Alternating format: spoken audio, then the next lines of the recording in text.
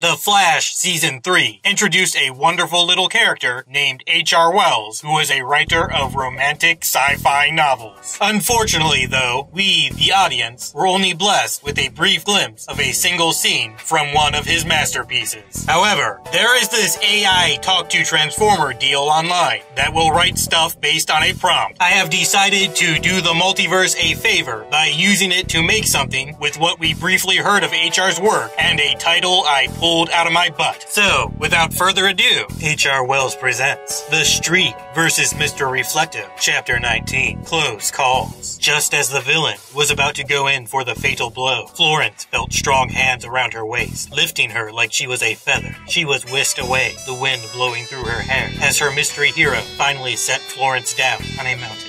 With each step, she grew dizzier, and Florence didn't think she could take much more before she lost her breath. But all of a sudden, she heard a voice among the wind. With a jolt, Florence looked down. There he was, Mr. Reflective, looming over her. Weary and exhausted, Florence couldn't believe her eyes. Who is this guy? I'll answer your question in a second, he spoke. But for now, we must catch up with my pet. She is in no condition to be out in the wind. Dress her in some warmer clothes, quick, and I will return shortly. Mr. Reflective disappeared into the shadows. In the meantime, Florence saw a purple puma playing by the playground, throwing frisbees to some nearby children. No, she cried out. I want to play too. The purple puma looked up as if she understood and bent down to help Florence get her heavy winter coat on. While she did that, the water pouch gave a slight shake and another 2 liters of water sloshed out onto the ground. By the way Florence and her puma friend were acting, Drew assumed that the purple puma was Ms. Malva, the gym leader of Whitcho City. Florence waded out into the river, wriggling her fingers and toes to get rid of the snow that clung to them. She waded further and further out until the water covered most of her shoulders. She stood there for a while, looking down at her purple t-shirt that floated on the river. Once the water had reached her ankles, she turned around and started swimming towards the cave. What on earth are you doing? Don asked Drew, who was gripping his bag tightly as the current was taking him towards the cave as well. The water is freezing. Don't worry, I'm getting out. But where are you going? I'm not going into that cave. Don and May shared a surprised look. Everyone stared at the 2 trainers who were too stubborn to give in. I'm the girl with the dark hair, right? Don said. May Maple. The girl continued to look at the 2.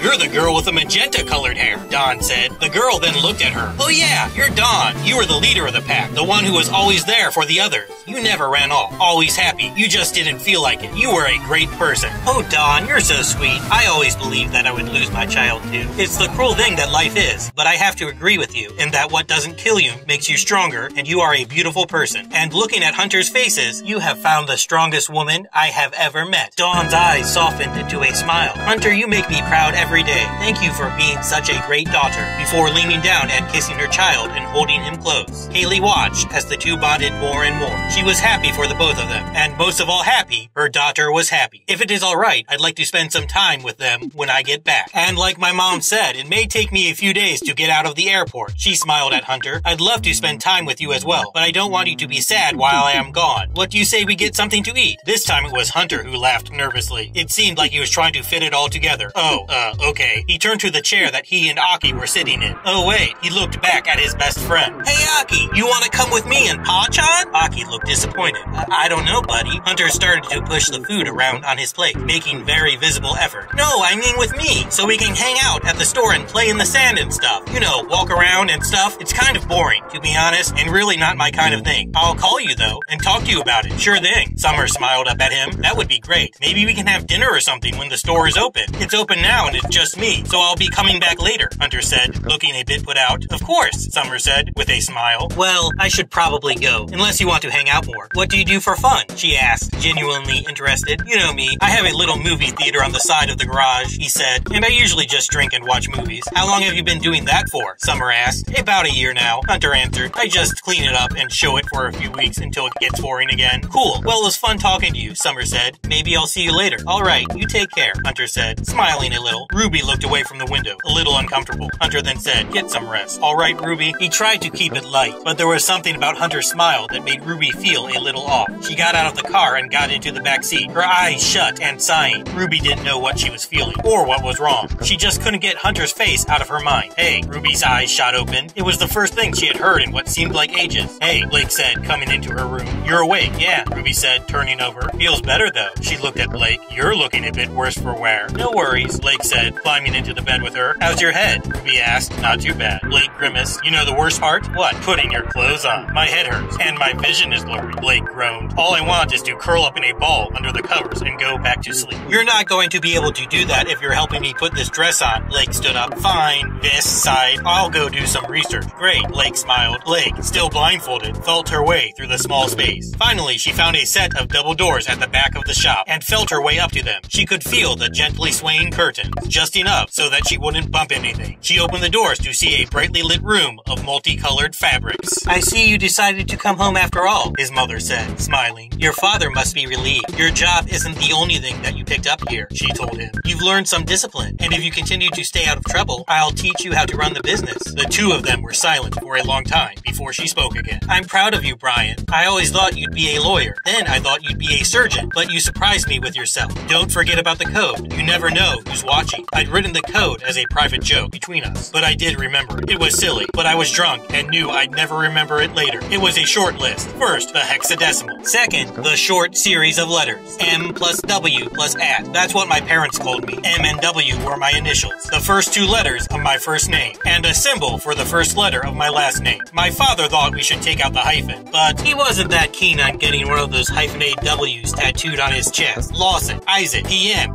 Mother, me. Hi, Mom. 21, May 10, 0418, EDT. Dear Mom, this is it. The real thing. You have the whole vacation of a lifetime to enjoy and explore yourself. Find out what you really like. My good friends Anne and Kristen say I should go to the Caribbean. Why don't you take a class or something? You're so cool and mature. I need your support to start my own business so my parents will feel bad that I'm moving out. Oh, I'm sorry. I was trying to be forward and ask you out for coffee. But since you already took up my lunch hour, I'm back. When can you start my new business? Talk to you later. Brody. Best. Brody back to Top Tier Brody. To some of my friends, you seem to have gone to the very extremes with your writing. You write yourself in the third person and use cutesy teen language that makes you sound much older than you, a 27-year-old. I think it's safe to say that the fact that you're extremely paranoid, you tell me that you can only trust me if you're a psychic, probably isn't helping your case. What you need to do is to stick to what you do best, which is writing normal people letters to one another. I'd love to chat more about your apparent delusions, but I have a lot of writing to do for my job, so I must be off now. Regards, a normal person. P.S. So much for the preachers of the gospel of success. Now you can tell them all you need is love, and you can sell anything if you say it with enough conviction. Just try saying the words love, peace, and progress out loud. I've worked too hard on you people to let them break me. They are trying to tell me it's time to give up now, that my dreams aren't going to come true, but they just don't understand me. I will prevail. I'll keep trying.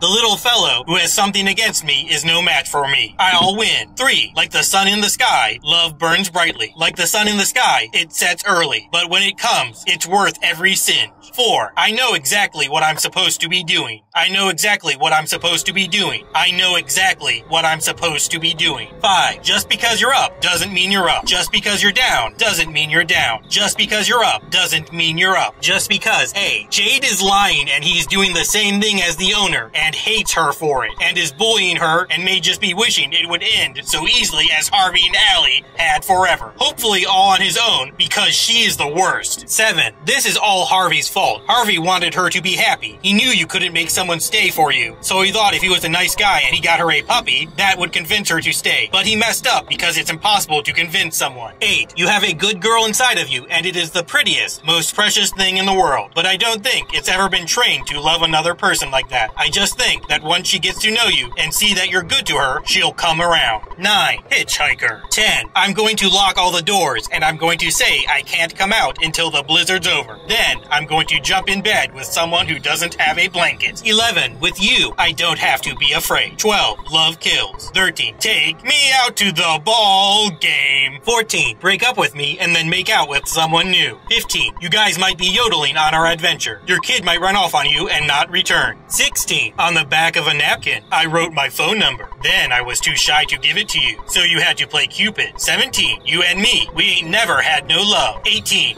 You're the universe. I'm an extra asteroid. 19. I can't really explain why I was wearing these boots, but they're important to me. Every day I have to wear them. Because I can't go out like this. They're not sexy at all. I don't have much to offer. I'm amazed. He's basically just telling me he's into booties? What's going on? Are these his good luck charms or something? I feel like I'm in a video game or something, where the giant character is a giant girl. I'm not worried about love or anything. It's just funny, because when I go shopping and try to find a shoe for someone, they're always like, "You're such a man." The girl line drew a few chuckles from Glamour's senior fashion editor, Megan Reynolds, who later had her own PMS boyfriend. It's the galaxy of girl power. Tea she wore to a gathering of the National Organization for Women in Washington, D.C. My boyfriend, Chris S. Verone, a senator from Connecticut, was telling me that when he was growing up, he really wanted to be like Captain Kirk, but he wasn't too girly. Photographed by Charlie Walk last December.